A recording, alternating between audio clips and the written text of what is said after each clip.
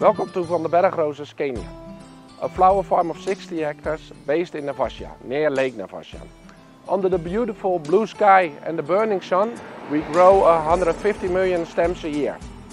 Please come with me, then I show you the farm.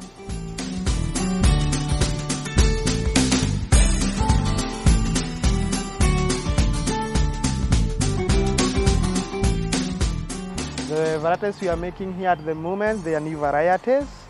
We have Outro. We have... really looks nice. Nice indeed. The roots are good. We have Pink Avena. We have Loyorandena. We are also making Bererol. And we were done with making Fuchsiana. In this compartment, these plants are 4 weeks old. And when do you think you will plant them in the greenhouse? Starting this week, we'll pick the bigger ones, they go to the greenhouse, and the rest we do next week. For growing roses, we need some main ingredients. Most important is the sun. We're based on the equator, so 365 days per year we have the sun. The sun we also use to make electricity. With these solar panels we make electricity for the cold stores, the irrigation system, etc. Another important thing to grow roses is water. Based on the banks of Lake Naivasha, we have plenty of water of a really good quality.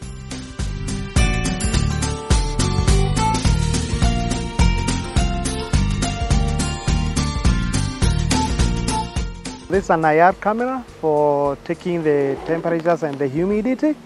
So you see that here we have the camera direct to the plant so that it can take the humidity and the temperature on the leaves.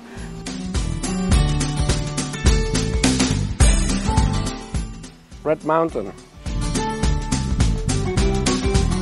We tested for many years. Phase life is really good, production for us is good. And the Red Mountains, Rode Berg, and our company name is Berg Roses.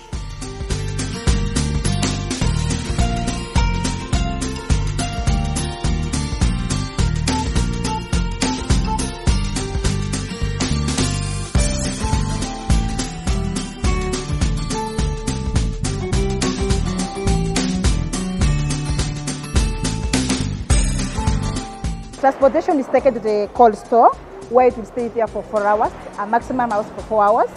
Then after there, our products now are ready for the export. With a team of 1,200 employees, we daily harvest the roses, maintain the crops, sort and bunch the roses in this packing hall. Daily we ship them from Naivasha to Nairobi, with Nairobi from a flight to Holland. In Holland we unpack the flowers, repack the flowers, and we do this with love for the end consumer. That's what we do.